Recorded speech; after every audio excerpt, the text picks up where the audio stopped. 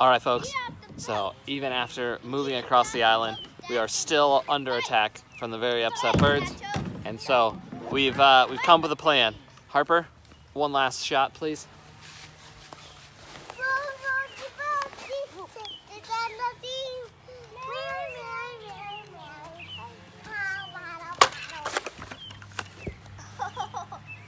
All right, everybody into the boat.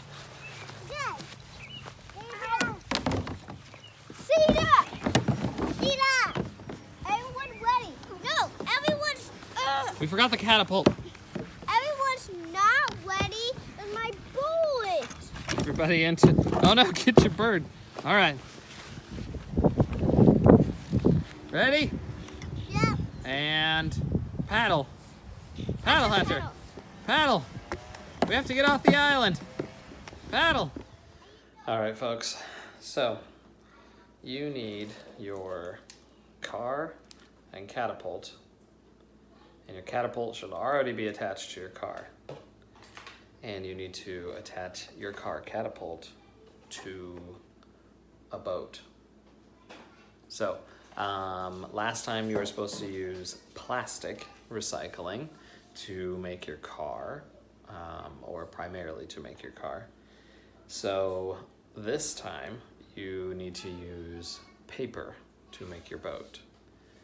Now, in the classroom, we would actually calculate surface area and volume and area of our boat, but since we're doing our distance learning, you just need to construct a boat out of paper or cardboard and attach your car catapult to it, and then bring it to the school on the 13th on our checkout day.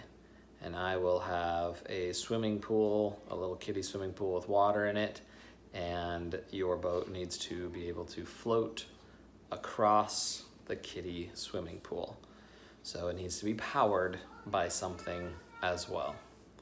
So construct a small boat with your car catapult on it, and it needs to be able to travel across the kiddie pool.